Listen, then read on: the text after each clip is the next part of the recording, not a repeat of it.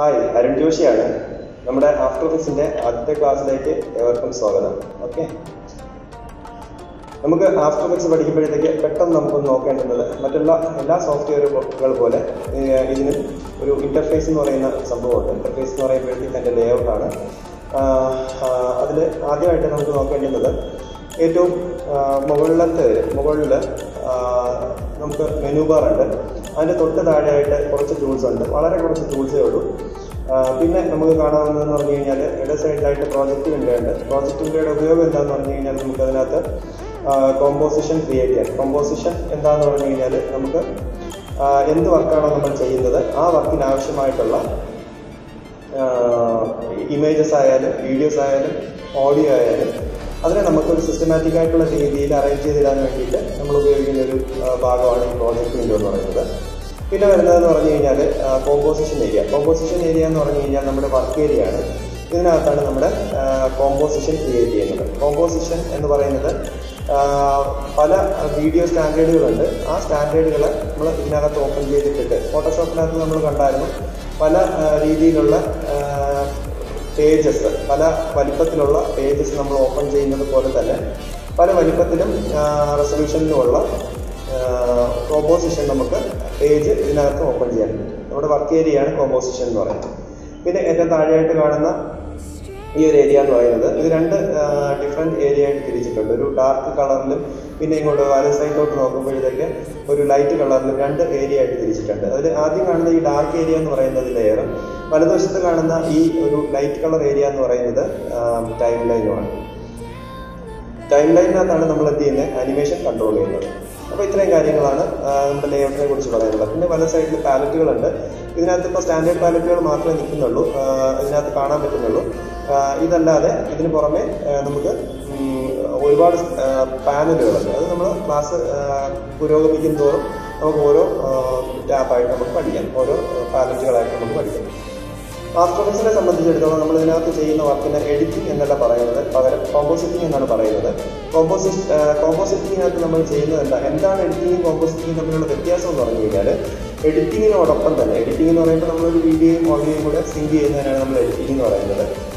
നമുക്ക് വേണമെന്നുണ്ടെങ്കിൽ ഇങ്ങനെ പറയാം, എന്താണ് നമ്മൾ ഇംഗ്ലീഷ് പഠിക്കുന്ന സമയത്ത് വേർഡ് അല്ലെങ്കിൽ സെൻറ്റൻസ് എന്താണ് എന്ന് പഠിച്ചായിരുന്നത്. പല വേർഡുകൾ സിസ്റ്റമാറ്റിക് ആയിട്ടുള്ള രീതിയിൽ അറേഞ്ച് ചെയ്യുമ്പോഴാണ് നമുക്കൊരു സെൻറ്റൻസ് കിട്ടുന്നത്. അതുപോലെ തന്നെയാണ് നമുക്കൊരു സ്റ്റോറി ലൈനിനനുസരിച്ച് അല്ലെങ്കിൽ ഒരു സ്റ്റാർട്ട് ഒരു എൻഡ് കിട്ടുന്ന രീതിയിൽ ഒരു വീഡിയോ നമ്മൾ ചെയ്യുന്നതിനാണ്.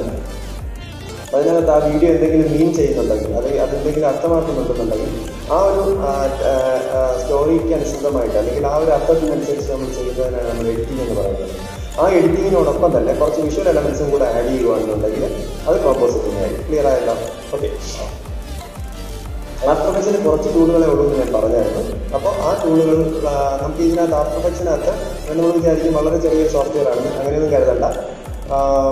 നമ്മൾ ഇംഗ്ലീഷ് സിനിമകളിൽ പലവിധമായിട്ടുള്ള കാര്യങ്ങൾ നമ്മൾ കണ്ടിട്ടുണ്ട്. നമുക്ക് കണ്ണിന് വിശ്വസിക്കാൻ പറ്റാത്തത്ര ചില സീനുകൾ നമുക്ക് അങ്ങനെ ആ ഒരു റേഞ്ചിലോട്ട് നമ്മളെ കൊണ്ടുപോകും. അപ്പോൾ ആ ഒരു സംഭവമെല്ലാം നമുക്ക് ചെയ്യാൻ പറ്റുന്ന ഒരു സോഫ്റ്റ്വെയറാണ് ആഫ്റ്റർ എഫക്ട്സ് എന്ന് പറയുന്നത്. ആഫ്റ്റർ എഫക്ട്സ് മാത്രമാണോ അങ്ങനെ ചെയ്യുന്നതെന്ന് പറഞ്ഞു കഴിഞ്ഞാൽ അങ്ങനെയൊന്നുമല്ല.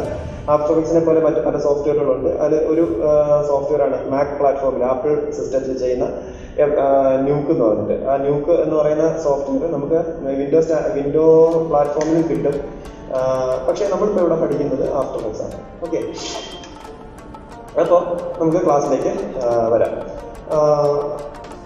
നമുക്ക് ഇതിനകത്ത് ഒരു കോമ്പോസിഷൻ ക്രിയേറ്റ് ചെയ്യണം. ആദ്യം നമ്മൾ ചെയ്യേണ്ടതെന്ന് പറഞ്ഞു കഴിഞ്ഞാൽ നമുക്ക് വർക്ക് ചെയ്യാൻ ഒരു ഏരിയ വേണം, അല്ലേ? ഇതിപ്പോൾ ബ്ലാങ്ക് ആയിട്ടാണ് കിടക്കുന്നത്. ഇതിനകത്ത് നമുക്കൊരു സ്റ്റാൻഡേർഡ് ക്രിയേറ്റ് ചെയ്യണം. അത് ക്രിയേറ്റ് ചെയ്യുന്നത് എങ്ങനെയാണെന്ന് പറഞ്ഞു കഴിഞ്ഞാൽ ഫയലിനകത്ത് സാധാരണ നമ്മൾ ഫോട്ടോഷോപ്പിനകത്തൊക്കെ പോയിട്ട് ഫയലിനകത്ത് ന്യൂ എടുക്കും, അല്ലേ? ഇതിനകത്ത് അങ്ങനെ ന്യൂ എടുത്തു കഴിഞ്ഞാൽ ഇതിനകത്തൊന്നും വരില്ല. കാരണം ന്യൂ എന്ന് പറയുന്നത് ഈ സാധനമാണ്, ഓപ്പണായി കിടക്കുക. ഇതിനകത്ത് നമ്മളിപ്പോൾ ഒന്നും ചെയ്തിട്ടില്ല, അതാണ് ന്യൂ എന്ന് പറഞ്ഞിട്ട് അങ്ങനെ തന്നെ വന്നത്. നമ്മൾ ഇവിടെ പേജ് ക്രിയേറ്റ് ചെയ്യാൻ വേണ്ടിയിട്ട് ഫയലിനെ അല്ല ആശ്രയിക്കേണ്ടുന്നത്, പകരം കോമ്പോസിഷനെയാണ്. കോമ്പോസിഷനകത്ത് വന്നിട്ട് ന്യൂ കോമ്പോസിഷൻ കൊടുക്കുക. ക്ലിയർ ആണല്ലോ? കോമ്പോസിഷനകത്ത് വരിക, ന്യൂ കോമ്പോസിഷൻ കൊടുക്കുക. ന്യൂ കോമ്പോസിഷൻ കൊടുക്കുന്ന സമയത്ത് നമുക്ക് ഇവിടെ ഒരു കോമ്പോസിഷൻ സെറ്റിംഗ് എന്ന് പറഞ്ഞിട്ട് ഒരു വിൻഡോ വരും. ഫോട്ടോഷോപ്പിനകത്തും സെയിം ഒരു സാധനം വന്നായിരുന്നു, അല്ലേ? പേജ് സെറ്റിങ്ങിന് വേണ്ടിയിട്ട് പേജിൻ്റെ വലിപ്പം ഒക്കെ നമ്മൾ അതിനകത്ത് ടൈപ്പ് ചെയ്ത് വിട്ട് ഹൈറ്റൊക്കെ ടൈപ്പ് റെസൊല്യൂഷനൊക്കെ അഡ്ജസ്റ്റ് ചെയ്തതിന് ശേഷം ഓക്കെ കൊടുക്കുന്ന സമയത്ത് ഒരു പേജ് വരുമായിരുന്നു അല്ലേ? അതേ സെയിം സാധനമാണ് ഇതിനകത്ത് വന്നിരിക്കുന്നത്. അത് നമ്മൾ എടുക്കുന്ന സ്ഥലം മാത്രമേ വ്യത്യാസമുള്ളൂ. കോമ്പോസിഷനകത്ത് നിന്ന് എടുക്കുക, ന്യൂ കോമ്പോസിഷൻ, അല്ലെങ്കിൽ ഷോർട്ട് കീ കൊടുക്കുക. നമ്മുടെ കീബോർഡിനകത്ത് Ctrl+N കൊടുത്താൽ മതി. Ctrl+N കൊടുക്കുന്ന സമയത്ത് സെയിം സാധനം ഓപ്പൺ ആയി വരും. ഇല്ലെന്നുണ്ടെങ്കിൽ വേറൊരു വഴിയും കൂടെ ഉണ്ട്. ലെഫ്റ്റ് സൈഡിൽ പ്രോജക്റ്റ് വിൻഡോയിൽ വെച്ച് റൈറ്റ് ക്ലിക്ക് കൊടുക്കുക. മൗസിൻ്റെ റൈറ്റ് ക്ലിക്ക് കൊടുക്കുന്ന സമയത്ത് അതിനകത്ത് ന്യൂ കോമ്പോസിഷൻ ഉണ്ട്, അങ്ങനെയും എടുക്കും. അപ്പോൾ നമുക്ക് 3 വഴിയുണ്ട് എടുക്കാൻ. ഒന്ന് മെനു ബാറിനകത്ത് പോയി കോമ്പോസിഷനിൽ നിന്ന് എടുക്കുക. രണ്ടാമത്തത് Ctrl+N ഷോർട്ട് കീ വെച്ച് എടുക്കുക. ഇല്ലെന്നുണ്ടെങ്കിൽ ചെയ്യേണ്ടുന്നത് പ്രോജക്റ്റ് വിൻഡോയ്ക്കകത്ത് എടുക്കുക. ക്ലിയർ ആയല്ലോ? ഓക്കെ കൊടുക്കുക. ഓക്കെ കൊടുക്കുന്നതിന് മുമ്പായിട്ട് ഞാൻ കുറച്ച് കാര്യങ്ങൾ ഇതിനകത്തുള്ള കുറച്ച് കാര്യങ്ങൾ പറഞ്ഞിട്ട്, കോമ്പോസിഷൻ നെയിം എന്ന് പറയുന്നത് നമ്മൾ ചെയ്യാൻ ഉദ്ദേശിക്കുന്ന പ്രോജക്റ്റിൻ്റെ പേരാണ്. ഇത് നമ്മളിപ്പോൾ ചേഞ്ച് ചെയ്തില്ലെങ്കിലും നമ്മൾ സേവ് ചെയ്യുമല്ലോ, പ്രോജക്റ്റ് സേവ് ചെയ്യുമല്ലോ. Ctrl+S അടിച്ചിട്ടാണ് പ്രോജക്റ്റ് സേവ് ചെയ്യുന്നത്.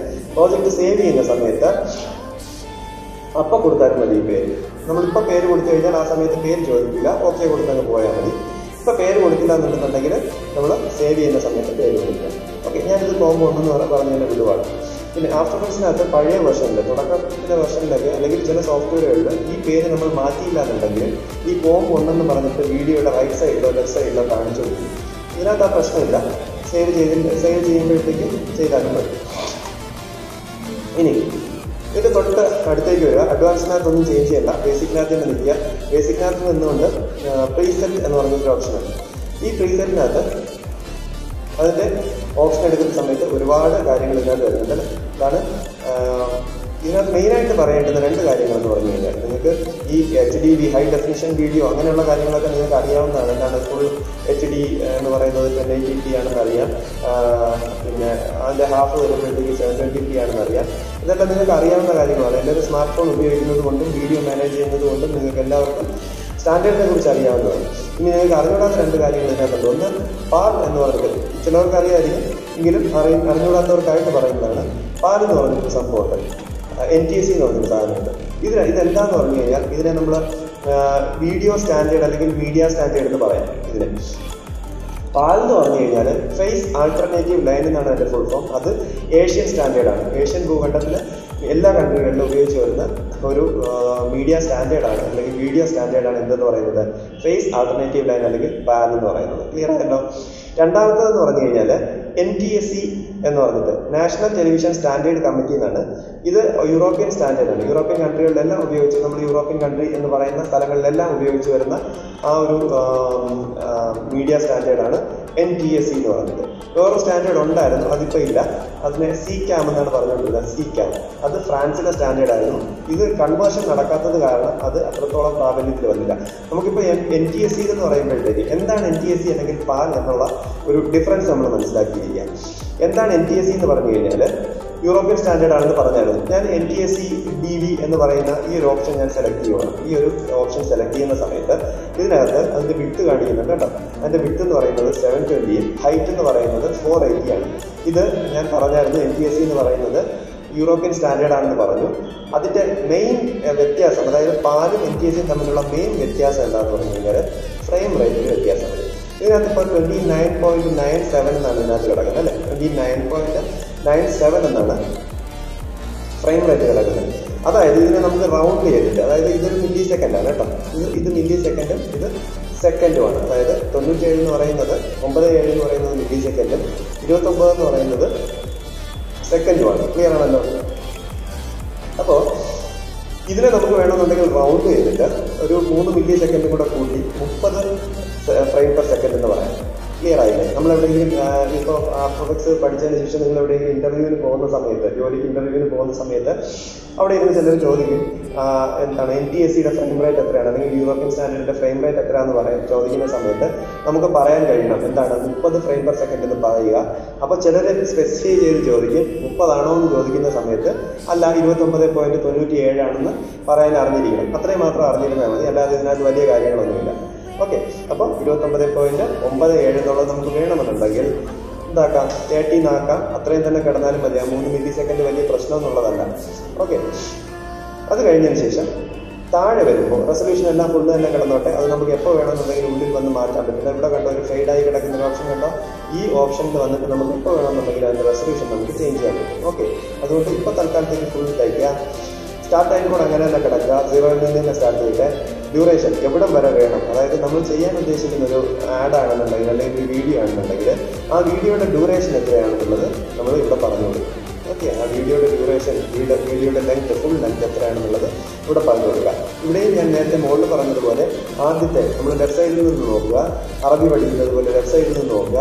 ലെഫ്റ്റ് സൈഡിൽ കാണുന്നത് മില്ലി സെക്കൻഡ്, ഇത് സെക്കൻഡ്, ഇത് കഴിഞ്ഞ് ഇവിടെ വരുന്നത് 3 2 ഭാഗം എന്ന് പറയുന്നത് ഇത് മിനിറ്റാണ്. ഇത് വന്നിട്ട് ലാസ്റ്റ് ലെഫ്റ്റ് സൈഡിൽ കാണുന്ന ഈ ഒരു ഇത് വന്നിട്ട് അവറാണ്. അപ്പോൾ നമുക്ക് ഇതിൻ്റെ ടൈം ലൈൻ എങ്ങനെ സെറ്റ് ചെയ്യാം, അല്ലെങ്കിൽ ഡ്യൂറേഷൻ എങ്ങനെ സെറ്റ് ചെയ്യാമെന്ന് പറഞ്ഞു കഴിഞ്ഞാൽ ഇതിപ്പോൾ 30 സെക്കൻഡ് എന്ന് പറഞ്ഞാൽ 1/2 മിനിറ്റാണ്. നമുക്ക് 1 മിനിറ്റ് ആകണമെന്നുണ്ടെങ്കിൽ എത്ര കൊടുത്താൽ മതി? ഇതിനകത്ത് 60 കൊടുത്താൽ മതി അല്ലേ? 60 ഇവിടെ 6 അടിച്ച് കഴിഞ്ഞാൽ 60 ആയിരിക്കും 1 മിനിറ്റ്. അല്ലാന്നുണ്ടെങ്കിൽ എന്ത് ചെയ്യാം? ഇവിടെ 0 ആക്കിയതിന് ശേഷം ഈ 60 ഈ 6ഉം 0 ആക്കിയതിന് ശേഷം ഇവിടെ വന്നിട്ട് എത്ര കൊടുത്താൽ മതി? ഇവിടെ 1 കൊടുത്താൽ മതി അല്ലേ? ഈ ഒരു മിനിറ്റ്, ഈ മിനിറ്റിൻ്റെ ഇവിടെ വരുന്ന സമയത്ത് ഇവിടെ എത്ര കൊടുത്താൽ മതി? 1 കൊടുത്താൽ മതി. 1 കൊടുത്ത് ഓക്കെ ചെയ്യുന്ന സമയത്ത് കണ്ടോ ഇവിടെ ടൈം ലൈൻ വന്നല്ലേ? ഒരു ടൈം ലൈൻ കാണിക്കുന്നുണ്ട്, ഇവിടെ ആ ഒരു സ്റ്റാൻഡേർഡ് കാണിക്കുന്നുണ്ട്. ക്ലിയർ ആണോ? ഓക്കെ. അപ്പോൾ ഇവിടെ നമുക്ക് 0 സെക്കൻഡ് മുതലാണ് സ്റ്റാർട്ട് ചെയ്യാൻ നമ്മൾ കൊടുത്തിട്ടുണ്ട്. അപ്പോൾ 0 സെക്കൻഡ് മുതൽ സ്റ്റാർട്ട് ചെയ്യുന്നുണ്ട്. ഇവിടെ പിന്നെ കാണിക്കുന്നത് 5 സെക്കൻഡാണ്. 1 2 3 4 ഒന്നും ഇതിനകത്ത് കാണിക്കുന്നില്ല. ഓക്കെ, അപ്പോൾ അത് കാണണമെന്നുണ്ടെങ്കിൽ നിങ്ങൾ എന്ത് ചെയ്താൽ മതി? കീബോർഡിനകത്ത് ജസ്റ്റ് പ്ലസ് അടിച്ചാൽ മതി. കീബോർഡിനകത്ത് ഇത് സെലക്ട് ചെയ്യുക, ഈ ഒരു ടാബ് സെലക്ട് ചെയ്യുക. സെലക്ട് ചെയ്തതിന് ശേഷം കീബോർഡിനകത്ത് പ്ലസ് അടിച്ചു കഴിഞ്ഞാൽ നമുക്ക് 0 1 2 3 ഇത് സെക്കൻഡായിട്ടാണ് കാണിക്കുന്നത്. ഇനി ഈ സെക്കൻഡിൻ്റെ ഇടയിൽ തന്നെ എന്തുണ്ട്? ഫ്രെയിം ഉണ്ട്.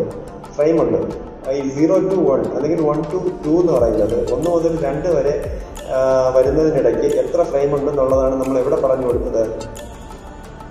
ഒരിടത്ത് ഫ്രെയിം റേറ്റ് എന്ന് പറഞ്ഞിട്ട് നമ്മൾ 30 എന്ന് പറഞ്ഞു കൊടുത്തില്ലേ? അതായത് 1 മുതൽ ഈ 2 വരെ പ്ലേ ആവുന്നതിനിടയ്ക്ക് എത്ര ഫ്രെയിം ഉണ്ടാവും? 30 ഫ്രെയിം ഉണ്ടാവും. അതാണ് ഒരു സെക്കൻഡ് എന്ന് പറഞ്ഞത്. ക്ലിയർ ആയല്ലോ? ഓക്കെ, അപ്പോൾ അങ്ങനെയാണ് നമ്മൾ എന്ത് ചെയ്തിരിക്കുന്നത്? ടൈം ലൈൻ സെറ്റ് ചെയ്തിരിക്കുന്നത്. നമുക്ക് ആ ഫ്രെയിം കാണണമെന്നുണ്ടെങ്കിൽ കാണാം. പ്ലസ് വീണ്ടും അടിച്ചാൽ മതി. പ്ലസ് വീണ്ടും അടിച്ചു കഴിഞ്ഞാൽ കണ്ടോ, ഇപ്പോൾ നമുക്ക് അതിനെ ഏതിലാണ് കിടക്കുന്നത്? ഫ്രെയിമിലാണ് കിടക്കുന്നത്. കണ്ടോ, 0 1 2 3 ശ്രദ്ധിച്ചാൽ മതി. 4 കഴിഞ്ഞിട്ട് ഒരു F എന്നായിട്ടാണ് കണ്ടോ. ഞാൻ ഇനി മൈനസ് അടിക്കുക. മൈനസ് അടിക്കുമ്പോഴത്തേക്ക് അത് ചെറുതാവും കണ്ടോ. ചെറുതാകുമ്പോഴത്തേക്ക് അത് വീണ്ടും എന്തിലോട്ട് മാറി? ആ സെക്കൻഡ്സിലോട്ട് മാറി. വീണ്ടും നമ്മൾ ചെറുതാക്കുകയാണെന്നുണ്ടെങ്കിൽ കണ്ടോ ഇന്റർമീഡിയറ്റ് സെക്കൻഡ്സ് നമുക്ക് കാണാൻ പറ്റില്ല. 0 to 5 10 അങ്ങനെ നമുക്ക് കാണാം. ക്ലിയർ ആയല്ലോ? അപ്പോൾ ഇവിടെ നിന്ന് ഇവിടം വരെ എന്ന് പറയുന്നത് 5 സെക്കൻഡാണ്. നമ്മൾ ഇത് കംപ്ലീറ്റ് വരുന്ന സമയത്ത് 60 സെക്കൻഡ്, ഇവിടം വരെ വരുമ്പോൾ 60 സെക്കൻഡ് 1 മിനിറ്റ്. ടൈം ലൈനിൻ്റെ ഒരു ഐഡിയ കിട്ടിയല്ലോ. ഓക്കെ, അപ്പോൾ ഇത് ഞാൻ ജസ്റ്റ് ഒന്ന് ഡിലീറ്റ് ചെയ്യുവാണ്. നമ്മളിവിടെ ക്രിയേറ്റ് ചെയ്യുന്ന സമയത്ത് പ്രോജക്റ്റ് വിൻഡോയ്ക്കകത്ത് PART-1 നമ്മൾ പേര് കൊടുത്തില്ലായിരുന്നു. അപ്പോൾ PART-1 എന്ന് പറഞ്ഞൊരു കോമ്പോസിഷൻ ക്രിയേറ്റ് ആയി. ഇതിൻ്റെ അണ്ടറിലാണ് ഈ പാർട്ട് വർക്ക് ചെയ്യുന്നത്. ഇതിനകത്ത് ചെയ്യുന്ന എല്ലാ വർക്കുകളും ഇതിൻ്റെ അണ്ടറിലാണ് വരുന്നത്. ക്ലിയർ ആണല്ലോ? ഇതിൻ്റെ സൈസ്, കോമ്പിൻ്റെ സൈസും കാര്യങ്ങളൊക്കെ ഇവിടെ കാണിക്കുന്നുണ്ട്. ഞാൻ ജസ്റ്റ് ഇതൊന്ന് ഡിലീറ്റ് ചെയ്തു. വീണ്ടും റൈറ്റ് ക്ലിക്ക് കൊടുത്തു. ഞാൻ കോമ്പോസിഷൻ എടുത്തു. ഇനി ഞാൻ ഇതിനകത്തൊരു കാര്യം കൂടെ പറഞ്ഞു കൊടുക്കുക. ഏതാണ്? പാർട്ട് എന്താണ്? ഫേസ് ആൾട്ടർനേറ്റീവ് ലൈൻ എന്താണെന്നുള്ളത് ഞാൻ പറഞ്ഞില്ല. NTSC എന്താണെന്നുള്ളത് ഞാൻ പറഞ്ഞു. ഇപ്പോൾ PART-1 TV എടുക്കുക, ക്ലിക്ക് ചെയ്യുക. ക്ലിക്ക് ചെയ്യുന്ന സമയത്ത് അതിനകത്തും സൈസ് കാണിക്കുന്നുണ്ട്. 720x576 എന്നുള്ളതാണ് നമ്മുടെ ഏഷ്യൻ സ്റ്റാൻഡേർഡ്. അതിൻ്റെ മെയിൻ ചേഞ്ച് എന്ന് പറയുന്നത് ഫ്രെയിം റേറ്റിലാണ്. 25 frame per സെക്കൻഡാണ്. ഒരു സെക്കൻഡ് എന്ന് പറയുന്നത് 25 ഫ്രെയിം കൊണ്ടാണ് ക്രിയേറ്റ് ആവുന്നത്. മറ്റേത് എത്രയായിരുന്നു? 30 ആയിരുന്നു അല്ലേ? ശരി, ഫ്രെയിം റേറ്റ് എന്ന് പറയുന്നത് 25 ആണ്. ഇത് ബാക്കിയെല്ലാം ടൈമും കാര്യങ്ങളെല്ലാം സെയിം തന്നെ. ബാക്കി വേറെ വ്യത്യാസമൊന്നുമില്ല. ഫ്രെയിമിൻ്റെ ഒരു 5 ഫ്രെയിമിൻ്റെ വ്യത്യാസമാണ് NTSC പാലും തമ്മിൽ വരുന്നത്. ക്ലിയർ ആയല്ലോ?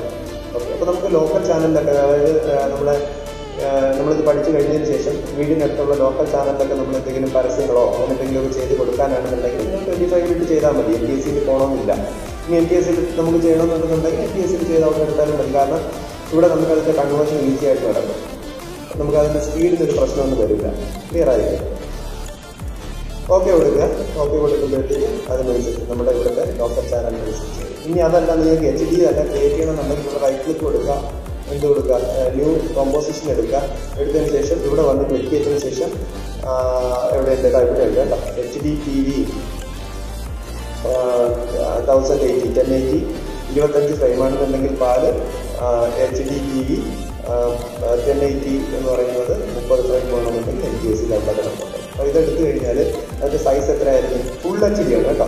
HD വേറെയുണ്ട്. ഈ ഫുൾ HD എന്ന് പറയുന്നത് 1080p. വിഡ്ത്ത് എന്ന് പറയുന്നത് 1920, ഹൈറ്റ് എന്ന് പറയുന്നത് 1080 ആയിരിക്കും.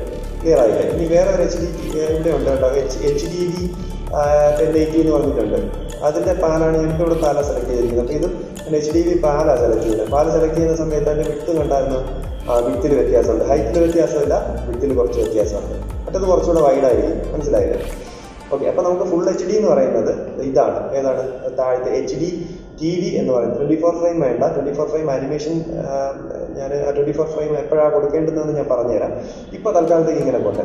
HD TV 25 ആണെന്നുണ്ടെങ്കിൽ പാല 29.97 ആണെന്നുണ്ടെങ്കിൽ NTSC. ക്ലിയർ ആയല്ലോ? ഇനി xenon half, xenon full, film 2K, film 4K എന്ന് പറയുന്ന തിയേറ്റർ സ്റ്റാൻഡേർഡ്. നിങ്ങൾക്ക് അറിയാം 4K എന്താണെന്നുള്ളത് കറക്റ്റായിട്ട് നിങ്ങൾക്ക് അറിയാവുന്നതാണ്. ഓക്കെ, അപ്പോൾ അതെല്ലാം തിയേറ്റർ സ്റ്റാൻഡേർഡ്. ഇനി വെബിലത്തേക്ക് വേണ്ടി അപ്ലോഡ് ചെയ്യാൻ എളുപ്പത്തിന് വേണ്ടിയിട്ടൊക്കെ നമുക്ക് വെബ് വീഡിയോ ആയിട്ട് ക്രിയേറ്റ് ചെയ്യാമെന്നുണ്ടെങ്കിൽ ഇനി ഇതിനകത്ത് വേറെ ഒന്നും പറയാനായിട്ടില്ല. അപ്പോൾ നമുക്ക് ഒരു പേജ് ക്രിയേറ്റ് ചെയ്യാം. ഞാനിപ്പോൾ ഇതിനകത്ത് ഡീഫോൾട്ടായിട്ട് കിടക്കുന്ന ഒരു പേജ് ഞാനങ്ങ് ഓപ്പൺ ചെയ്യുവാണ്. സോറി, നമുക്ക് HD തന്നെ ക്രിയേറ്റ് ചെയ്യാം. ഓക്കെ, പാൽ ക്രിയേറ്റ് ചെയ്തതിന് ശേഷം ഞാൻ 1 മിനിറ്റാണ് ഇതിൻ്റെ ഡ്യൂറേഷൻ എന്ന് പറയുന്നത്. ഓക്കെ കൊടുത്തപ്പോഴത്തേക്ക് നമുക്കൊരു HD വീഡിയോ വന്നിട്ടുണ്ട്. ഇവിടെ നമ്മൾ ഹാഫ് എന്നാണ് കിടക്കുന്നത്. ഇതെന്താണ്? റെസൊല്യൂഷനാണ് ഇവിടെ നമ്മൾ ഉദ്ദേശിക്കുന്നത്. ഞാനിപ്പോൾ അവിടെ ചേഞ്ച് ചെയ്തായിരുന്നു, അതുകൊണ്ടാണ് ഇവിടെ ഹാഫ് എന്ന് വരുന്നത്. ഇതിൻ്റെ ആക്കിയാൽ മതി, ഫുള്ളാക്കിയാൽ മതി. ഫുള്ളാക്കിയിട്ട് നമുക്ക് വർക്ക് ചെയ്ത് വേണം. ഇനി നമുക്ക് ഇതിനകത്തേക്ക് ഒരു ഇമേജിനെ കൊണ്ടുവരണം നമുക്ക് വർക്ക് ചെയ്യാനായിട്ട്. നിങ്ങൾ ഒരുപാട് പരസ്യങ്ങളും കാര്യങ്ങളൊക്കെ കണ്ടിട്ടുണ്ട്. ഇമേജ് വെച്ച് ചെയ്തിരിക്കുന്ന ഫർണിച്ചറിൻ്റെ ആയാലും മൊബൈലിൻ്റെ ആയാലും ഒരു ലോക്കൽ ചാനലിൽ ഇമേജ് വെച്ച് വീഡിയോ ചെയ്യുന്ന കാര്യമാണ്, പരസ്യങ്ങൾ ചെയ്യുന്ന കാര്യമാണ് പറഞ്ഞുകൊണ്ടിരുന്നത്. അപ്പോൾ അത് എങ്ങനെയാണ് എന്നുള്ളതാണ് നമ്മൾ ആദ്യം പ്രൊഫഷണലായിട്ട് നോക്കുന്നത്. അതിനെ നമുക്ക് മോഷൻ ഗ്രാഫിക്സ് എന്ന് വിളിക്കാം. മോഷൻ ഗ്രാഫിക്സ് എന്ന് പറഞ്ഞു കഴിഞ്ഞാൽ, ഗ്രാഫിക്സ് എന്ന് പറഞ്ഞാൽ അറിയാമല്ലോ, സ്റ്റില്ല് ഇമേജ് ഡിസൈൻ ചെയ്യുന്നതിനാണ് നമ്മൾ ഗ്രാഫിക് ഡിസൈനിങ് എന്ന് പറയുന്നത്. ഇതിന് മൂവ്മെൻറ്റും കൂടെ ഉണ്ടാകും, കുറച്ച് അനിമേഷനും കൂടെ ഉണ്ടാകും. അപ്പോൾ അതുകൊണ്ട് നമ്മളതിനെ എന്തെന്ന് പറയും? നമ്മൾ അതിനെ മോഷൻ ഗ്രാഫിക്സ് എന്ന് പറയും. ഇനി എങ്ങനെയാണ് ഒരു ഇമേജിനെ ഇതിനകത്തേക്ക് ഓപ്പൺ ചെയ്യുക? റൈറ്റ് ക്ലിക്ക് കൊടുക്കുക, പ്രോജക്റ്റ് വിൻഡോയിൽ വെച്ച് റൈറ്റ് ക്ലിക്ക് കൊടുക്കുക, ഇമ്പോർട്ട് എടുക്കുക. ഇതിനകത്ത് കുറച്ച് ഓപ്ഷൻസ് ഉണ്ട്. അതിനകത്ത് ഫയൽ ക്ലിക്ക് ചെയ്യുക.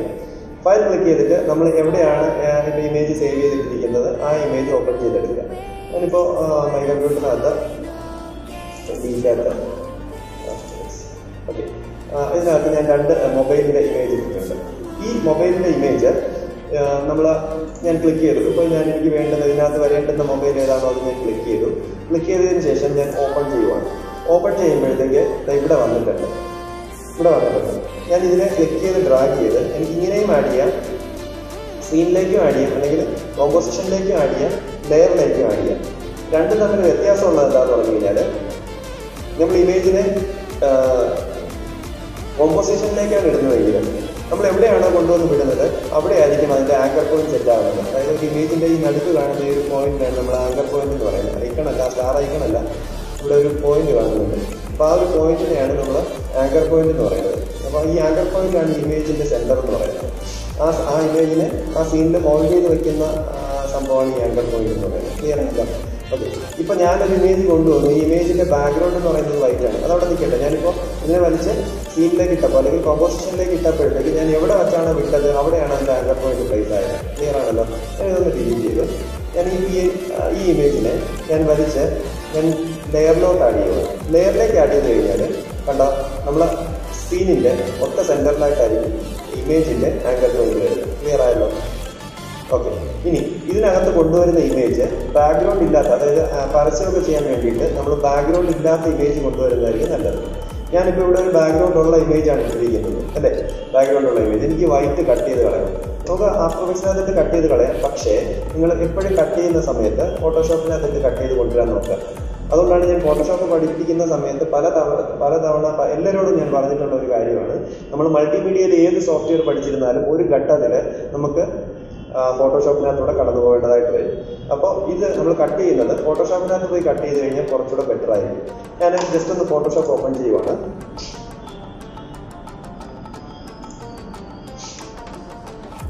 ഒന്ന് ഫോട്ടോഷോപ്പ് ഓപ്പൺ ചെയ്ത് ഞാനിപ്പോൾ ഇതിനകത്ത് CS6 ആയിട്ടാണ്.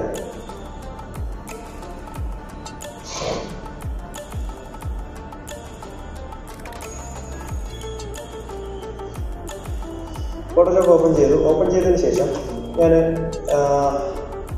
നമ്മുടെ ഇമേജ് ഡിക്കകത്ത് ആർട്ട് എഫക്ട്സ് എന്ന് പറഞ്ഞൊരു ഫോൾഡർ ഉണ്ട്. ഇതിനകത്താണ് നമ്മുടെ ഇമേജ് കിടക്കുന്നത്. ഞാനിപ്പോൾ ഓൾറെഡി ഒരു ഇമേജ് ഇവിടെ ഓപ്പൺ ചെയ്ത് വെച്ചിട്ടുണ്ട് അല്ലേ, ഈ സെയിം ഇമേജിനെ ഞാൻ ആഫ്റ്റർ എഫക്ട്സിനകത്ത് ഓപ്പൺ ചെയ്ത് വെച്ചിട്ടുണ്ട്. എനിക്ക് വേണമെന്നുണ്ടെങ്കിൽ ഇത് ഡിലീറ്റ് ചെയ്തിട്ട് ഒന്നേന്ന് അപ്ലോഡ് ചെയ്ത് കൊടുക്കാം. ഞാൻ നിങ്ങൾക്ക് ഒരു ഓപ്ഷനോടെ പറഞ്ഞു തരാൻ വേണ്ടിയിട്ടാണ് ഇങ്ങനെ തന്നെ വെച്ച് ചെയ്യുന്നത്. ഞാൻ ഈ ഇമേജിനെ ഞാൻ ഫോട്ടോഷോപ്പിനകത്തേക്ക് ഓപ്പൺ ചെയ്യുവാണ്. റൈറ്റ് ക്ലിക്ക് കൊടുത്ത് ഓപ്പൺ വിത്ത് ഫോട്ടോഷോപ്പ് കൊടുക്കുക.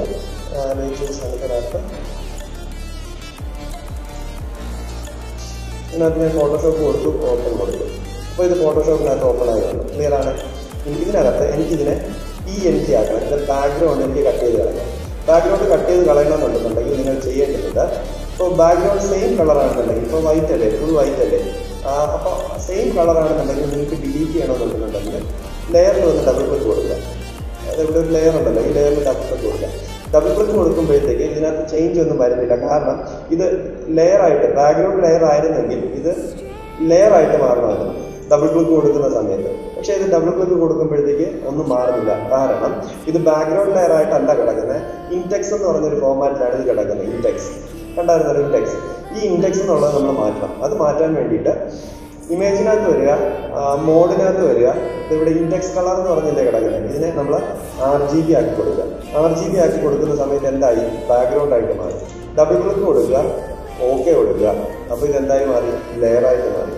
ഇനി എന്ത് ചെയ്താൽ മതി, നമ്മൾ മാജിക് വാൻ ടൂൾ എടുക്കുക, ജസ്റ്റ് ഒരു ക്ലിക്ക് കൊടുക്കുക. മാജിക് വാൻ ടൂൾ എടുത്ത് ഒരു ക്ലിക്ക് കൊടുക്കുന്ന സമയത്ത് ഈ വൈറ്റ് കംപ്ലീറ്റ് ആയിട്ട് സെലക്ട് ചെയ്യും. അങ്ങനെ ഡിലീറ്റ് കൊടുക്കുക. കേട്ടോ, എന്നിട്ട് Ctrl D കൊടുത്ത് ആ സെലക്ഷൻ അങ്ങ് ഡീസെലക്ട് ചെയ്യണം. ഇനി വേണമെന്നുണ്ടെങ്കിൽ ഈ മൊബൈലിനെ ആ സീനിൻ്റെ സെൻറ്ററിലായിട്ടൊന്ന് അറേഞ്ച് ചെയ്ത് വയ്ക്കുക. അപ്പം സൈഡിലോട്ടായിരുന്നു അത് കിടന്നിരുന്നത്. അപ്പോൾ അതിൻ്റെ സെൻറ്ററിലായിട്ടൊന്ന് അറേഞ്ച് ചെയ്ത് വെച്ച് എന്നിട്ട് സേവ് ചെയ്യുവാണ് ഞാൻ. Ctrl S അല്ല, സ്വയം സേവ് അസ് കൊടുക്കുക. സേവ് അസ് കൊടുത്തതിന് ശേഷം ഇതിൻ്റെ മുകളിൽ തന്നെ ഓവർറൈറ്റ് ചെയ്യുക. ഓക്കെ, അത് PNG ഫോർമാറ്റിലാണ് കിടന്നിരുന്നത് നേരത്തെ തന്നെ. പക്ഷേ എന്നാലും അതിനകത്ത് ബാക്ക്ഗ്രൗണ്ട് ഉണ്ടായിരുന്നു. അതുകൊണ്ടാണ് ഞാൻ അതിൻ്റെ മുകളിൽ തന്നെ ഓവർറൈറ്റ് ചെയ്തത്. എന്നിട്ട് ഞാൻ എന്ത് കൊടുത്തു, സേവ് കൊടുത്തു, റീപ്ലേസ് ചെയ്തു. ഓക്കെ, എന്നിട്ട് ഞാൻ ഇതങ്ങ് ക്ലോസ് ചെയ്തു. ഇപ്പോൾ ഇവിടെ നോക്കുമ്പോൾ ഇവിടെ ഇപ്പോഴും എന്തുണ്ട്, ആ ബാക്ക്ഗ്രൗണ്ടിൽ ആ ഒരു വൈറ്റ് കളറുണ്ട്.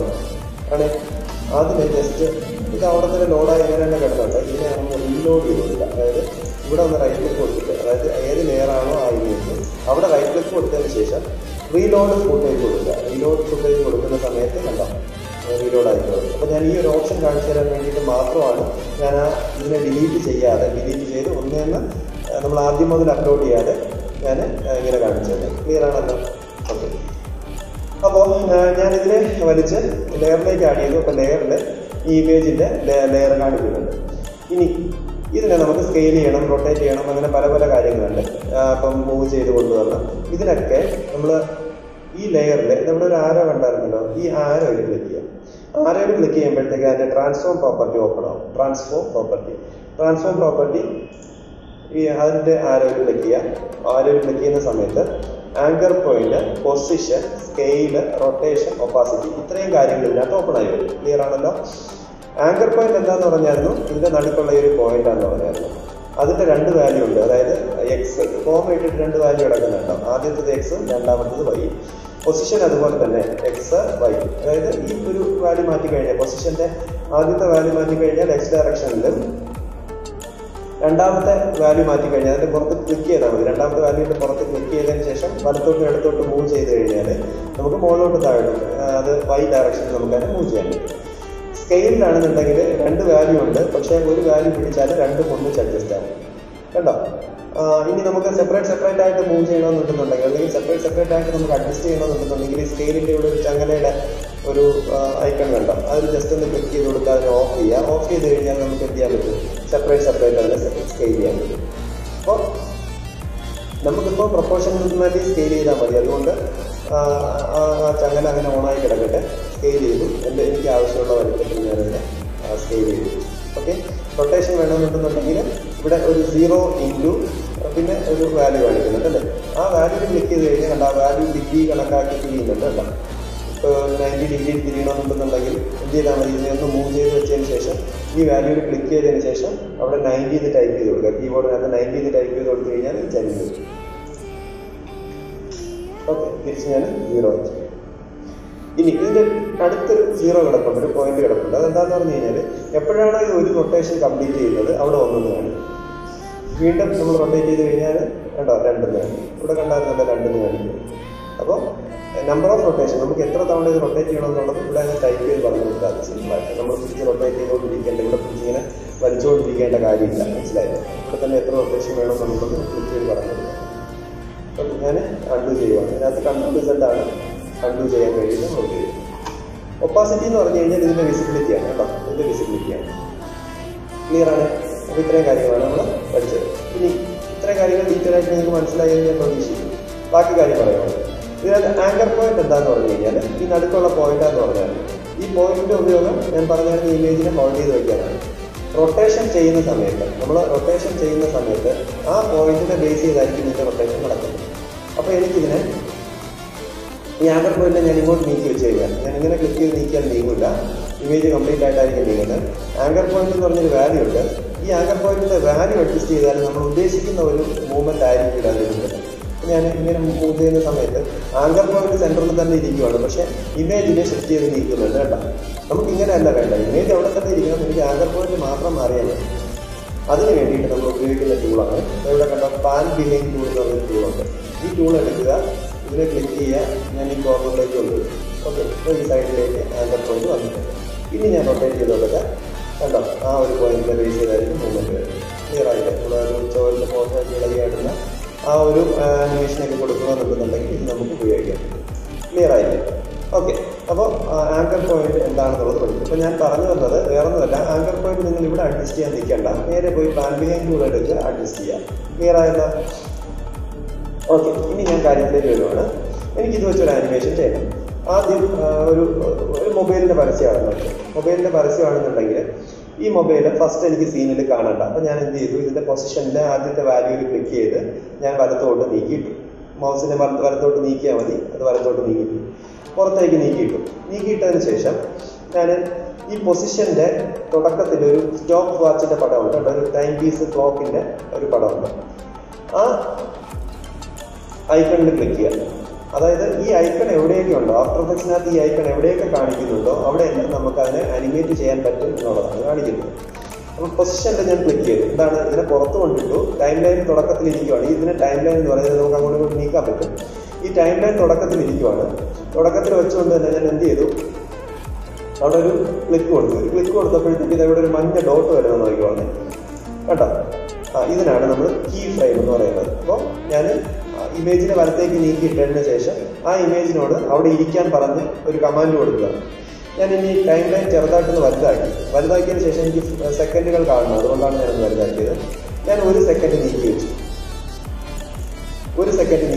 നീക്കി വെച്ചതിന് ശേഷം പൊസിഷനെ ഞാൻ എക്സ്പൊസിഷനല്ലേ അഡ്ജസ്റ്റ് ചെയ്തത്, അങ്ങോട്ട് പുറത്തേക്ക് പോകാൻ വേണ്ടിയിട്ട്. അപ്പോൾ ആ എക്സ്പൊസിഷൻ തന്നെ ഞാൻ തിരിച്ച് പിടിക്കുകയാണ്. എക്സ്പൊസിഷൻ തന്നെ ഞാൻ തിരിച്ച് ക്ലിക്ക് ചെയ്ത് ഇടത്തോട്ട് നീക്കുക. ക്ലിക്ക് ചെയ്ത് ആ വാല്യൂവിന് പുറത്ത് ക്ലിക്ക് ചെയ്തതിന് ശേഷം ഇടത്തേക്ക് നീക്കുക. അങ്ങനെ ഇടത്തേക്ക് നീക്കി കൊണ്ടുവരുന്ന സമയത്ത് ആ ഇമേജ് നീങ്ങി സീനിലേക്ക് വരും. അപ്പോൾ എനിക്ക് എവിടെയാണോ ആ ഇമേജ് വന്ന് നിൽക്കേണ്ടത്, എനിക്ക് സൈഡിലോട്ടാണ് നിൽക്കേണ്ടത്, ലെഫ്റ്റ് സൈഡിലോട്ടാണ് നിൽക്കേണ്ടത്. എവിടെയാണോ ആ ഇമേജ് വന്ന് നിൽക്കേണ്ടത് അവിടെ വരെ നീക്കിക്കൊണ്ട് വയ്ക്കുക. ഓക്കെ, ഇതിൻ്റെ ഇടയ്ക്ക് കുറേ കുത്തുകൾ കാണുന്നുണ്ടോ? ആ കുത്തുകൾ എന്ന് പറയുന്നത് ഓരോ ഫ്രെയിമാണ്. ഓക്കെ, അപ്പോൾ ഞാനിപ്പോൾ പറഞ്ഞു കൊടുത്തത് എന്താണെന്ന് പറഞ്ഞു കഴിഞ്ഞാൽ 1 സെക്കൻഡിൽ ആ ഇമേജ് നീങ്ങി ഇവിടെ വരണം എന്നുള്ളതാണ് പറഞ്ഞു കൊടുത്തത്. ഈ ടൈം ലൈൻ ഒന്ന് മൂവ് ചെയ്ത് നോക്കിയാൽ അറിയാൻ പറ്റും. നമ്മളല്ലെങ്കിൽ പ്ലേ ചെയ്ത് നോക്കാം. സ്പേസ് അടിച്ചാൽ മതി. കീബോർഡിനകത്ത് സ്പേസ് അടിച്ച് കഴിഞ്ഞാൽ ഇത് പ്ലേ ആവും. ഇപ്പോൾ ഈ ഒരു മൂവ്മെൻറ്റ് നമുക്ക് കിട്ടുന്നുണ്ടല്ലേ? ഈ ഒരു മൂവ്മെൻറ്റ് കിട്ടുന്നുണ്ട്. 1 സെക്കൻഡിൽ ഇവിടെ വന്ന് നിൽപ്പുണ്ട്. പക്ഷേ ഈ ഒരു മൂവ്മെൻറ്റിന് ഒരു പഞ്ചില്ലല്ലേ? വെറുതെ ഒരേ സ്പീഡിൽ തുടങ്ങി ഒരേ സ്പീഡിൽ വന്ന് അവസാനിക്കുകയാണ്. അപ്പോൾ അതിനകത്തൊരു പഞ്ചില്ല. ഓക്കെ, ഒരു വെറുതെ നീങ്ങി ഒന്ന് നിൽക്കുക. എനിക്ക് ഇതിനകത്തൊരു പഞ്ച് കൊടുക്കണം, ഒരു ഫീൽ കൊടുക്കണം. ആ ഫീൽ കൊടുക്കാൻ വേണ്ടിയിട്ട് ഈ 2 ഫ്രെയിം നമ്മളങ്ങ് സെലക്ട് ചെയ്തു. നമ്മളിപ്പോൾ അനിമേഷൻ കൊടുത്തില്ലേ, ആ 2 ഫ്രെയിമിലേക്ക് സെലക്ട് ചെയ്യുക. F9 ഫംഗ്ഷൻ കീ F9 കീബോർഡിൻ്റെ ഏറ്റവും മുകളിൽ നോക്കിയാൽ മതി. F1 F2 F3 എന്ന് പറഞ്ഞിട്ട് കുറേ ബട്ടൺ കാണും. അതിനകത്ത് F9 കൊടുക്കുക. അത് ഇവിടെ ആയിട്ട് ഒരു ഗ്രാഫ് എഡിറ്റർ എന്ന് പറഞ്ഞൊരു സാധനം, അതിൽ ക്ലിക്ക് ചെയ്യുക. ഗ്രാഫ് എഡിറ്റർ അതിൽ ക്ലിക്ക് ചെയ്യുക. ക്ലിക്ക് ചെയ്യുമ്പോഴത്തേക്ക് ഇങ്ങനെ ഒരു ആർക്ക് കാണും. ചിലപ്പോൾ നിങ്ങൾ ക്ലിക്ക് ചെയ്യുന്ന സമയത്ത് ഇങ്ങനെ ആർക്കായിരിക്കില്ല കാണിക്കുന്നത്. അങ്ങനെ ആർക്കല്ല കാണിക്കുന്നതെങ്കിൽ അതിനകത്ത് വെച്ച് റൈറ്റ് ക്ലിക്ക് കൊടുക്കുക. റൈറ്റ് ക്ലിക്ക് കൊടുത്തതിന് ശേഷം എഡിറ്റ് സ്പീഡ് ഗ്രാഫ് സെലക്ട് ചെയ്ത് കൊടുക്കുക. ഇപ്പോൾ ഇതിനകത്ത് സ്പീഡ് ഗ്രാഫാണ് സെലക്ട് ആയിരിക്കുന്നത്. അതുകൊണ്ടാണ് ഈ ഒരു സംഭവം ഇങ്ങനെ റൗണ്ടായിട്ട് വരുന്നത്. ചിലപ്പോൾ സ്ട്രൈറ്റ് ആയിട്ടേ കാണിക്കുന്നുള്ളൂ, ചിലപ്പോൾ ഇങ്ങനെ മുകളിലോട്ട് വന്നിട്ട് ഇങ്ങനെ ഒരു സ്ക്വയറായിട്ട് കാണിക്കും. അപ്പോൾ അങ്ങനെയൊക്കെ കാണിക്കുകയാണെന്നുണ്ടെങ്കിൽ നിങ്ങൾ ചെയ്യേണ്ടത് റൈറ്റ് ക്ലിക്ക് കൊടുക്കുക, എഡിറ്റ് സ്പീഡ് ഗ്രാഫ് കൊടുക്കുക. എന്നിട്ട് ഞാൻ ഈ ലാസ്റ്റ് ഫ്രെയിമിൽ വന്ന് നിൽക്കുന്ന ഭാഗത്തുള്ള ഫ്രെയിം അതങ്ങ് സെലക്ട് ചെയ്തു. സെലക്ട് ചെയ്തതിന് ശേഷം ശ്രദ്ധിച്ച് നോക്കിയാൽ അറിയാം, നമ്മൾ സെലക്ട് ചെയ്യുന്ന സമയത്ത് തന്നെ ഒരു സ്ക്വയർ കാണിക്കുന്നുണ്ട്, ലെഫ്റ്റ് സൈഡിലോട്ടൊരു റൗണ്ട് കാണിക്കുന്നുണ്ട്. ഇവിടെ അതുപോലെ തന്നെ ഒരു സ്ക്വയർ കാണിക്കുന്നുണ്ട്, റൈറ്റ് സൈഡിലോട്ട് ഇതിനകത്തേക്ക് ഒരു ആങ്കർ പോയിന്റ് കാണിക്കുന്നുണ്ട്. അതിന് ആങ്കർ പോയിന്റ് കാണാം കേട്ടോ. അപ്പോൾ ഞാൻ ലെഫ്റ്റ് സൈഡിൽ ഇപ്പുറത്തെ റൈറ്റ് സൈഡിൽ നമ്മൾ ആനിമേഷൻ വന്ന് നിൽക്കുന്ന ഭാഗത്തുള്ള ആ ഫ്രെയിം അത് സെലക്ട് ചെയ്യുക. സെലക്ട് ചെയ്തതിന് ശേഷം ഇതിൻ്റെ ഉള്ളിലുള്ള ആ റൗണ്ടിൽ ആ ആങ്കർ പോയിന്റിൽ ക്ലിക്ക് ചെയ്ത് ഞാൻ ജസ്റ്റ് ഇങ്ങനെ ഒന്ന് ഒടിച്ചു കൊടുക്കും, ഉള്ളിലേക്ക് വലിക്കുക. ക്ലിക്ക് ചെയ്ത് ഇടത് സൈഡിലേക്ക് വലിക്കുന്ന സമയത്ത് ഈ സൈഡിൽ ഒരു ആർക്ക് കാണിക്കും അല്ലേ. ഇവിടെ കുറച്ച് കുത്തനെയാണ് കയറി പോകുന്നത്, ഈ സൈഡിൽ വരുമ്പോഴത്തേക്ക് സ്ലാൻഡ് ആയിട്ടാണ് വരുന്നത്. ഓക്കെ, അങ്ങനെ കാണിക്കുന്നുണ്ട്. അതായത് കുത്തനെ എന്ന് പറയുമ്പോഴത്തേക്ക് സ്ട്രൈറ്റ് ലൈൻ എന്ന് പറയുന്നത് ഫുൾ സ്പീഡും ബെൻഡ് ആകുന്നിടത്ത് എന്ത് ചെയ്യും, സ്ലോ ആവും. നമ്മൾ ഈസ് ഇൻ ഈസ് ഔട്ട് എന്ന് പഠിച്ചിട്ടുണ്ട്. അതായത് സ്പീഡ് ഇൻ സ്പീഡ് ഔട്ട് എന്ന് പറയും, വേണമെന്നുണ്ടെങ്കിൽ അങ്ങനെ പറയാം, സ്പീഡ് ഇൻ സ്പീഡ് ഔട്ട് എന്ന് പറയാം. ഇവിടെ തുടക്കത്തിൽ മാക്സിമം സ്പീഡിലും തീരാറാവുന്ന സമയത്ത് സ്ലോ ആയിരിക്കണം. അതായത് ബസ് വന്ന് ബ്രേക്ക് ചെയ്യുന്നത് പോലെ, ബ്രേക്ക് ചെയ്ത് നിൽക്കുന്നത് പോലെ, ഒറ്റ നിപ്പല്ലല്ലോ നിൽക്കുന്നത്, അതാണ് ആ ഒരു ഫ്ലോയിലാണ് നിൽക്കുന്നത്. അപ്പോൾ ആ ഒരു അനിമേഷൻ നമ്മൾ ഇവിടെ കൊടുത്തത്. ഇത് കൊടുത്തതിന് ശേഷം നമ്മൾ തിരിച്ച് ഗ്രാഫിൽ ക്ലിക്ക് ചെയ്യുമ്പോൾ വീണ്ടും ടൈം ലൈനിലേക്ക് വരും. ഒന്ന് പ്ലേ ചെയ്ത് നോക്കാം. ഒന്നുകൂടെ കണ്ടോ, അവിടെ നിന്ന് സ്പീഡിൽ വന്ന് ഫ്ലോയിൽ നിൽക്കുകയാണ് കേട്ടോ. എനിക്കിനി ഇപ്പോൾ പെട്ടെന്നായിപ്പോൾ എനിക്ക് കുറച്ചുകൂടെ സ്ലോയിൽ വന്നാൽ മതി എന്നുണ്ടെങ്കിൽ എന്ത് ചെയ്താൽ മതി, ഈ നമ്മൾ അവസാനം ചെയ്തിരിക്കുന്ന കീ ഫ്രെയിമിൽ ക്ലിക്ക് ചെയ്ത് നീക്കി കൊടുത്താൽ. ഞാനിപ്പോൾ ചെയ്തിരിക്കുന്നത് രണ്ട് സെക്കൻഡിലോട്ട് കൊണ്ടുവച്ചിരിക്കുകയാണ്. രണ്ടാമത്തെ സെക്കൻഡ് 2 സെക്കൻഡ് കൊണ്ട് ഈ അനിമേഷൻ കംപ്ലീറ്റ് ചെയ്തു. അപ്പോൾ ചെയ്ത് നോക്കാം. അപ്പോൾ കുറച്ചുകൂടെ നമുക്കത് കാണാൻ പറ്റുന്നുണ്ട് അല്ലേ. കണ്ടോ, തുടക്കത്തിൽ നല്ല സ്പീഡിലും എൻഡ് ചെയ്യുന്ന സമയത്ത് സ്ലോ ആയിട്ടാണ് വന്നിരിക്കുന്നത്, ഒഴുകിയാണ് വന്നിരിക്കുന്നത്. ക്ലിയർ ആയല്ലോ? ഓക്കെ. എന്നിട്ട് ഇതിപ്പോൾ ഒരു പ്രോഡക്റ്റ് വന്നതിന് ശേഷം അത് കുറച്ച് നേരം ആ സീനിൽ ഹോൾഡ് ചെയ്യണ്ടേ. ആ ഹോൾഡ് ചെയ്യാൻ വേണ്ടിയിട്ട് ഇപ്പോൾ ഇവിടെ വരെ വന്നു 1 മുതൽ 2 സെക്കൻഡ് വരെ, അല്ലെങ്കിൽ 0 മുതൽ 2 സെക്കൻഡ് വരെ അനിമേഷൻ ഉണ്ട്. അത് കഴിഞ്ഞിട്ട് ഒരു 2 സെക്കൻഡ്, അതിന് 2 അല്ലെങ്കിൽ 3 സെക്കൻഡ് ഒരു ഹോൾഡിംഗ് ടൈം കൊടുക്കുക. അതായത് ആ പ്രോഡക്റ്റ് അവിടെ ഇരുന്ന് നമുക്കത് കാണണം, അത് എന്താണെന്നുള്ളത് മനസ്സിലാവണം, വന്നുടനെ പോകാൻ പാടില്ല. ആ ഒരു ഹോൾഡിംഗ് ടൈം കൊടുക്കാൻ വേണ്ടിയിട്ട് ഞാൻ കുറച്ച് നീക്കി വെച്ചതിന് ശേഷം വീണ്ടും അത് തിരിച്ചു പോകണം. എന്നുണ്ടെങ്കിൽ ഞാൻ ഈ കീ ഫ്രെയിമില്ലേ, അതായത് ഞാൻ നീക്കി വെച്ചു, ആ നീക്കി വെച്ചതിന് തൊട്ട് മുമ്പ് എവിടെയാണോ കീ ഫ്രെയിം കിടക്കുന്നത് ആ കീ ഫ്രെയിം കോപ്പി ചെയ്ത് കൺട്രോൾ സി കൊടുത്ത് കോപ്പി ചെയ്ത് കൺട്രോൾ വി കൊടുക്കുന്ന സമയത്ത് എവിടെയാണോ ടൈം ലൈൻ ഇരിക്കുന്നത് അവിടെ പേസ്റ്റ് ആവും. ക്ലിയർ ആയല്ലോ? അപ്പോൾ ഈ കീ ഫ്രെയിമിൻ്റെ വാല്യൂവും ഇതിൻ്റെ വാല്യൂവും സെയിം ആണ്. അപ്പോൾ ഇതിനിടയ്ക്ക് എന്തില്ല, അനിമേഷൻ ഇല്ല. നമുക്ക് വെറുതെ ഈ കീ തന്നെ കോപ്പി ചെയ്ത് ഇവിടെ ഇട്ടതാണ്. അപ്പോൾ ഇതിൻ്റെ ഇടയിൽ എന്തില്ല, അനിമേഷൻ ഇല്ല. അപ്പോൾ 1 മുതൽ 2 വരെ അനിമേഷൻ ഉണ്ട്. അത് കഴിഞ്ഞതിന് ശേഷം 2 മുതൽ എന്തില്ല, ഹോൾഡിംഗ് ടൈമാണ്. അതിനെ നമുക്ക് സീനിൽ കാണിക്കാൻ വേണ്ടിയിട്ട് ഞാനിതൊരു 3 സെക്കൻഡ് കൊടുത്തതേ ഉള്ളൂ. നിങ്ങൾക്ക് വേണമെന്നുണ്ടെങ്കിൽ നിങ്ങളുടെ ഇഷ്ടത്തിനനുസരിച്ച് കൊടുക്കാം. ഓക്കെ, കൊടുത്തതിന് ശേഷം എനിക്കിത് വീണ്ടും തിരിച്ച് റിട്ടേൺ പോകണമെന്നുണ്ടെങ്കിൽ ഞാൻ 6ലോട്ട് കൊണ്ടുവച്ചു. ഇതിനെ തിരിച്ചു കൊണ്ടുപോകണമെന്നുണ്ടെങ്കിൽ പൊസിഷൻ്റെ എക്സ് വാല്യൂ അല്ലേ നമ്മൾ അഡ്ജസ്റ്റ് ചെയ്ത്, അങ്ങനെ അഡ്ജസ്റ്റ് ചെയ്താലും മതി. അല്ലെങ്കിൽ ഷിഫ്റ്റ് പിടിച്ചിട്ട് ഈ നമ്മുടെ റൈറ്റ് ആരോ ഇല്ലേ, ആ റൈറ്റ് ആരോ പ്രസ് ചെയ്താലും മതി. ഷിഫ്റ്റ് പിടിച്ചിട്ട് റൈറ്റ് ആരോ പ്രസ് ചെയ്ത് ആ വന്ന വഴിക്ക് തന്നെ പോകാം. ഇല്ല നമുക്ക് തിരിച്ച് ഓപ്പോസിറ്റ് സൈഡിലോട്ട് പോകണമെന്നുണ്ടെങ്കിൽ അങ്ങോട്ട് മൂവ് ചെയ്ത് വെച്ച് കൊടുത്താലും മതി. ഇനി ഞാൻ ഇനി ഇതൊന്ന് പ്ലേ ചെയ്യുവാണ്. കണ്ടോ, സ്പീഡിൽ തുടങ്ങി. ഇത് നമ്മളിപ്പോൾ പ്ലേ ചെയ്യുന്ന സമയത്ത് പിടിച്ച് വരാൻ കാരണം നമ്മൾ സ്റ്റക്കായല്ലേ വരുന്നത്. അത് വരാൻ കാരണം ഇവിടെ കണ്ടോ, ചില ഏരിയ ഒരു പച്ച കളറിലും ചില ഏരിയ ഗ്രേ കളറിലുമാണ് കാണിക്കുന്നത്. അതായത് ഈ പച്ച കളർ എന്ന് പറയുന്നത് റെൻഡറാണ്, അത് ഓൾറെഡി റെൻഡർ ആയ ഫ്രെയിമാണ്. പച്ച കളറിൽ കിടക്കുന്ന ഫ്രെയിം പെട്ടെന്ന് നമുക്ക് ഫ്രീ ആയിട്ട് ഓടിപ്പോകും.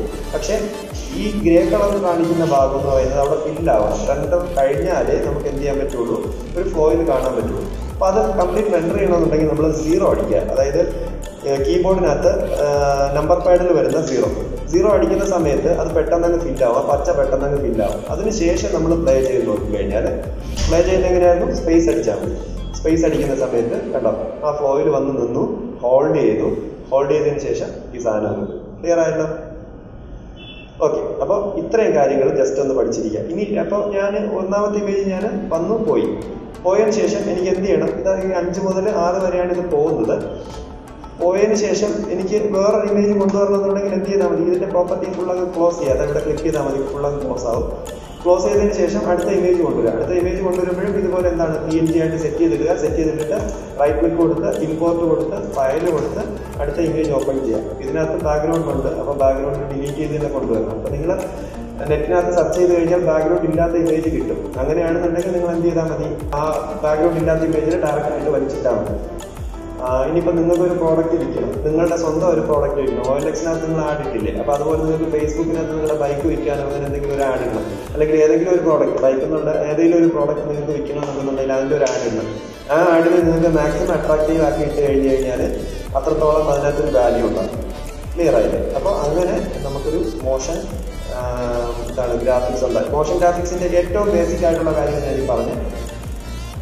ഇത് തന്നെ റിപ്പീറ്റ് ചെയ്യും. ഈ സ്റ്റെപ്പ് തന്നെ റിപ്പീറ്റ് ചെയ്ത് നമുക്ക് വേറെ വേറെ ഫീൽ കൊണ്ടുവരാൻ പറ്റും ഇതിനകത്ത്. അപ്പം ഞാൻ ജസ്റ്റ് പൊസിഷൻ മാത്രം അഡ്ജസ്റ്റ് ചെയ്തോളൂ. നിങ്ങൾക്ക് അതിനകത്ത് റൊട്ടേറ്റ് ചെയ്യാം, സ്കെയിൽ ചെയ്യാം, എന്ത് വേണമെങ്കിലും ചെയ്യാം. ഒരു ഒപ്പാസിറ്റി കുറഞ്ഞിരുന്നിട്ട് കുറച്ച് വെച്ചതിന് ശേഷം അത് കൂടി വന്നിങ്ങനെ കാണിക്കുന്നതായിട്ട് വേണമെന്നുണ്ടെങ്കിൽ ചെയ്യാം. കർവ് അഡ്ജസ്റ്റ് ചെയ്യുന്നത് നിങ്ങളുടെ ഇഷ്ടമാണ്. നിങ്ങൾക്ക് വേണമെന്നുണ്ടെങ്കിൽ അഡ്ജസ്റ്റ് ചെയ്യാം. ആ ഫീൽ വേണമെന്നുണ്ടെങ്കിൽ ഇപ്പോൾ പൊസിഷന് മസ്റ്റായിട്ടും അതൊരു കൊടുത്തു കഴിഞ്ഞാൽ ആ ഒരു ഫീൽ കിട്ടുള്ളൂ. ഈ കർവ് കൊടുത്തു കഴിഞ്ഞാൽ ഒരു ഫീൽ കിട്ടുള്ളൂ. ഇനി നിങ്ങൾ ഇതിനെ കൊണ്ടുവന്ന് ചിലപ്പോൾ റൊട്ടേഷനകത്ത് ഇട്ട് കഴിഞ്ഞാൽ അത്ര വരണമെന്നില്ല, അത്ര ഒരു ഫീൽ വരണമെന്നില്ല. എന്നാൽ ചിലപ്പോൾ കിട്ടിയാലും ചിലപ്പോൾ ഫീൽ കിട്ടിയെന്ന് വരും. അപ്പോൾ അത് നിങ്ങളുടെ ഇഷ്ടമാണ്. ഇനി ഞാനിപ്പോൾ ഇത്രയും പറഞ്ഞു തന്നു. ഇനി നിങ്ങൾ എന്ത് ചെയ്യുന്നു എന്നുള്ളതിലാണ് ബാക്കിയിരിക്കുന്നത്. ക്ലിയർ ആയില്ലേ? അപ്പോൾ നിങ്ങൾ ചെയ്യേണ്ടുന്നത് ഇന്ന് തന്നെ ഈ വീഡിയോ കാണുമ്പോൾ തന്നെ അതിനോടൊപ്പം തന്നെ സോഫ്റ്റ്വെയർ ഓപ്പൺ ചെയ്തിട്ട് അതിനകത്ത് ചെയ്തു പോയി കഴിഞ്ഞാൽ ഇത്രയും കാര്യങ്ങൾ പക്കയായിട്ട് പഠിക്കാൻ പറ്റും. ഇനി ബാക്കി ഇതിൻ്റെ ടൈറ്റിലും കാര്യങ്ങളൊക്കെ ഞാൻ അടുത്ത ക്ലാസ്സിൽ പറഞ്ഞുതരാം. സേവ് ചെയ്യണമെന്നുണ്ടെങ്കിൽ ജസ്റ്റ് എന്ത് ചെയ്യാം? ഫയൽ സേവ് അസ് കൊടുക്കുക. സേവ് കൊടുത്താൽ മതി. സേവ് കൊടുത്തിട്ട് നമ്മൾ പേര് കൊടുത്തിട്ടില്ലായിരുന്നു, അപ്പോൾ നമ്മളിപ്പോൾ പേര് കൊടുക്കുക. അപ്പോൾ എവിടെ സേവ് ചെയ്യാൻ ഉദ്ദേശിക്കുന്നത്? ബിക്കകത്ത് ഫോട്ടോ എടുത്തിട്ടുണ്ട്, അതിനകത്ത് സേവ് ചെയ്യുകയാണ്. പേരെന്താണെന്ന് വെച്ച് കഴിഞ്ഞാൽ കൊടുക്കാം. ഫസ്റ്റ് ക്ലാസ് നമ്മുടെ ഫസ്റ്റ് ക്ലാസ് കൊടുക്കും. സേവ് കൊടുക്കും. Okay, thank you.